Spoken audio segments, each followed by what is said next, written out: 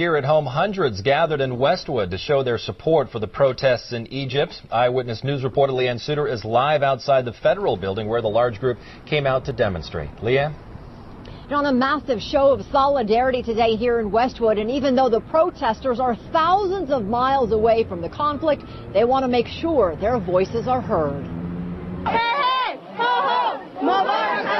United in their demand for democracy, protesters join forces in front of the federal building. I'm here for the Egyptian people. I'm here for anyone who is being oppressed. I came here to support all the Arab countries that are now under dictatorships, and it's important to show them that we are with them. Nearly 300 strong, from all different faiths and backgrounds, all showing their support for their counterparts in Egypt, calling for President Hosni Mubarak to step down. He needs to go. Mubarak needs to go.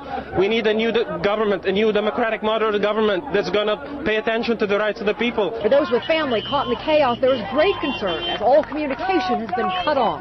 They are very worried. I wasn't able to reach them today, so I'm very worried as well. Well, most here understand Egypt is a pivotal, if flawed, U.S. ally. There's much at stake. Israel's security, to the war on terrorism, to the stability of the Suez Canal. They say Mubarak's ouster will be the key to a better future. This is the roadmap to fight the terrorism. Stop supporting these puppet dictators.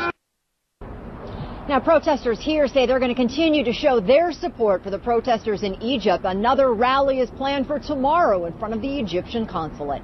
Live in Westwood, Leanne Suter, ABC 7 Eyewitness.